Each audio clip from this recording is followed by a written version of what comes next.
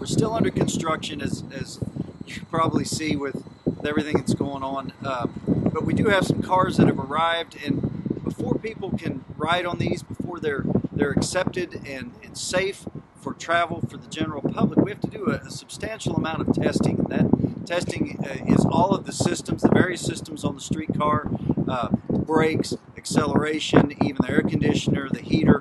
All those different components have to be tested, and it's a laborious process here.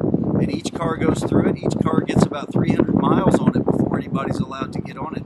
And then also beyond that, the track itself will be tested after we complete the loops. You'll see the cars out there running without passengers.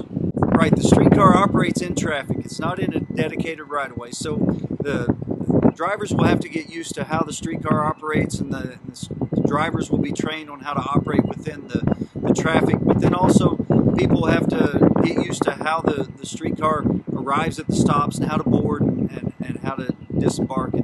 And it'll just be a learning process. Embark is starting with that learning process through websites and advertisements and things like that. So as you see the streetcar begin to roll out, you'll see more and more of this educational process. Kansas City just opened a system, and I know that Embark is working with them and seeing what lessons can be learned. Also, Dallas has a system very similar to this, so they're in communication with them to see what can be learned from that.